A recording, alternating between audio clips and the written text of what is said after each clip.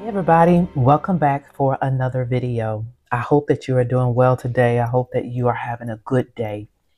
I want to talk to you today about something that came to my mind when I was sitting at church today. Did you hear the song? Did you know the song, The End of the Road? It was by Boys to Men. It was back in the 90s. Man, those guys could really sing. I bet they could, even their snoring probably has a wonderful harmony and melody to it. If you put them together, they could really sing. But it was called The End of the Road. Of course, in that song, it's all about a romance. It's about a relationship that has come to the end of the road. Well, then I started thinking about how, God sometimes He's like, listen, I'm going to allow you to do what you want to do because I've given you free will. But you have indeed come to the end of the road. Now, what are you going to do? I've been trying to get you to turn on the right road way back some streets ago, but you just have been just traveling along this wrong road. And I've been just kind of screaming at you, hey, you're going the wrong way. You're going the wrong way. And now you've come to the end of the road. What are you going to do? So, what do you do? Perhaps you are at a point in life where you feel like something has come to the end of the road. Could it be that you've been on the wrong road the whole time? Could it be that you have missed God's directions, that GPS? I call my GPS system Miss Ma'am. Could it be that you missed a turn? Well, what do you do if you have missed a turn and you've been on the wrong road and now it's like you've come to the end of the road? Do you turn around? Do you stop and ask the Lord, well, what do I do now? Do I turn around? Could it be that the end of the road is a place for you to just kind of stop and pause and say, okay, what do I do? Is it that I'm to turn around, or is it that I am to make a turn, a left or the right? You know how the road will tee off sometimes when you've hit the end of a road and it's like there's no more road. He probably could have been trying to get you to turn on the right road, streets back, but you missed it. Is it a missed opportunity? Is it something that you cannot get back? Sometimes that is the case, but sometimes it's not.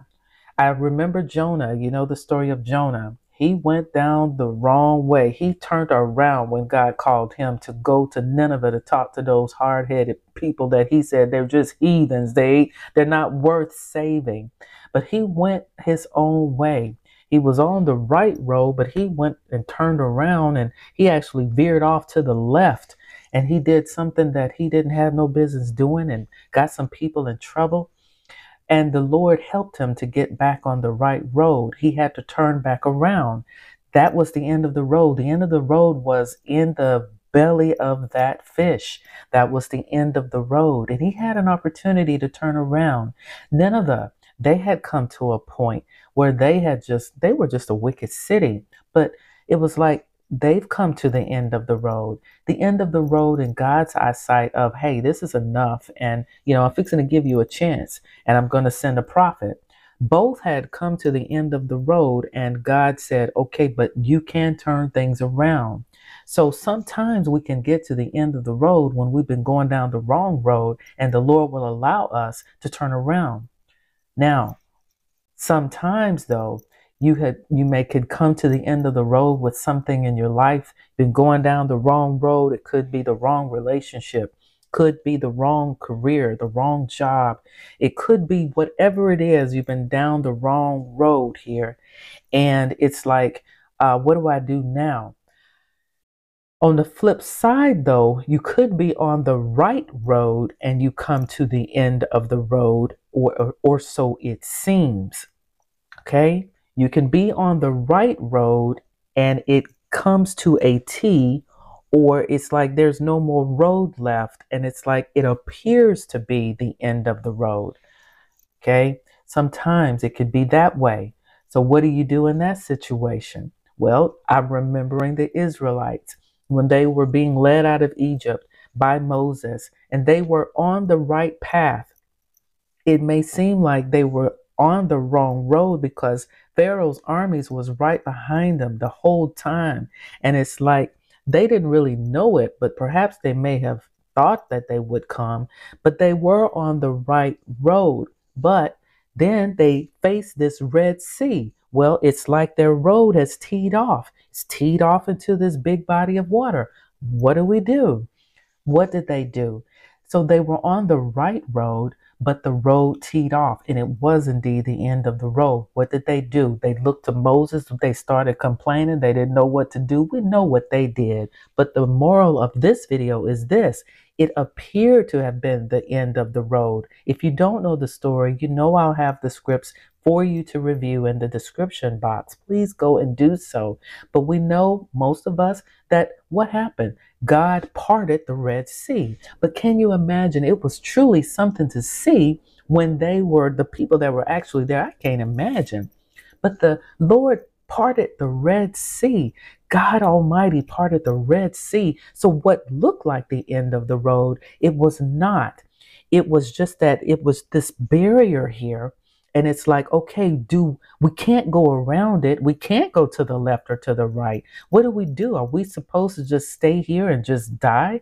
Is this a dead end that has no ending but death? No, that was not the case. God parted the Red Sea so that they could walk through on dry land. So sometimes in our lives, it may appear that something is truly the end. There's no hope for this marriage. There's no hope for this relationship. There's no hope between me and my mom, my dad, some other relationship in the family. There's no hope. I've reached a dead end. I've come to the end of the road with trying to reach my loved one. I don't know what else to do. It's just a dead end. It's the end of the road. It's a done deal. Can't go no further. My friend, it may not be. It may be that the Lord is saying, okay, so now what are you going to do? On the other road where you might be on the wrong road, it's like, okay, are you going to listen to me? Are you going to say, hey, okay, Father, I hear you. I'm going to go back. I'm going to do what I need to do. Or I'm going to go ahead on and sever this and let it be known that, okay, you're saying this is the end of the road, so this is it. Sometimes it is it. And it's like, you can't go no further. And then the point of this is, though, it's like this. Either way, with the ends of these roads and all of these examples where sometimes you can't go any farther, sometimes it's like you got to turn around, and sometimes he'll give you that opportunity. But on a flip side, on another side, it could be where it appears that it's the end of the road. Where do you look? Where can you look? My friend, as the word says, I will look to the hills from whence cometh my help. My help comes from the Lord. When we have reached a dead end, when we have come to the end of the road, there's no other place to look but up. Where is up? Up is into the heavens. Up is God Almighty. Up is, Lord, what do I do now? Where do I go? I'm looking to you to open the road. I'm looking for you to show me. Help me see through. Help me see a way. There's a way. Perhaps, Father, help me see it. If there is no way and you don't want me to go forward, then, Father, I will do that. If you want me to go back, then, Father, I will do that. The tip for you is this. Look up when you have come to the end of the road so that you'll know whether or not it is indeed the end, whether or not you need to stop in your tracks, don't go any further, and just get out the car and that's it. That is nothing else that you can do. That road is done. There's just a pit behind it, and it is a downfall. It is a free fall. It is death on the end, on the other side. If you try to get through the barricade, if you try to continue to go down a road where you think that, well, maybe this isn't the end, but it really is. God may be trying to tell you, look, you can't go no further. That's it. That's stop. You need to quit. It's done.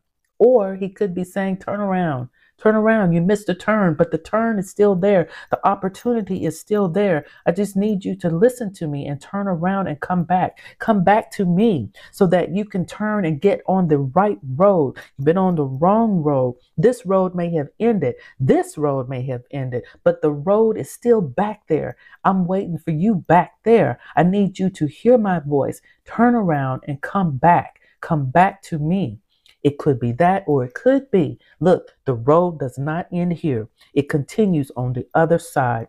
Will you trust me? Will you look to me? Will you look to the hills from whence cometh your help, so that I can part that Red Sea for you, so you can walk through on dry land? That is what we have to do. When we come to the end of the road, we have to look up. Think about it. If you look to the left, you're probably going to go the wrong way. But if you look to the right, then, it might be the right way, but it may not be. Either way, it's a gamble when you're looking to the left or to the right. The Bible says, don't look to the left, to the right. Look up, look up, look to the hills from whence cometh your help. And understand this. Isaiah 43:2, I'm going to have that script in the description box. Whether you got to go through the waters or through the fires, the Bible says, the Lord says that He is with you. It may seem like you're fixing to go through some waters, but who was with the Israelites when they were walking through the walls of water on both sides? They had come to the end of the road, but the waters opened up. He said that He will be with us throughout the waters, through the fires. He'll be with us. He'll walk with us. So we got to trust Him at His word. And we also have to remember when Psalm 119:105 says, it says that your word is a lamp to my feet and a light to my path. So if we don't know where to go, again, where do you find it? The word is God, and God is His word. So we have to look up when the end of the road has come. So that is the tip. That is the scripts for the day.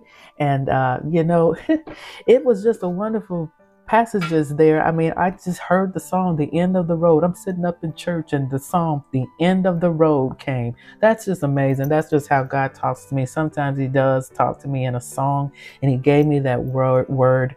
And that word is for me. But again, I always share it with you. Always. I love you, my friend. Hey, if you have not subscribed, go ahead on and subscribe. Why don't you please share this video, like it, give it a thumbs up, and turn on the notification bell so that you can get more tips, more scripts for successful living, because successful living means going down the right road, always carrying the Lord with you on your road, in your life every day. That is the key for successful living. So until the next video, I pray that you have a wonderful day, no matter what day it is. If you have a specific prayer request, feel free to put it in the comments. And hey, share this with a friend. Take care. Bye now.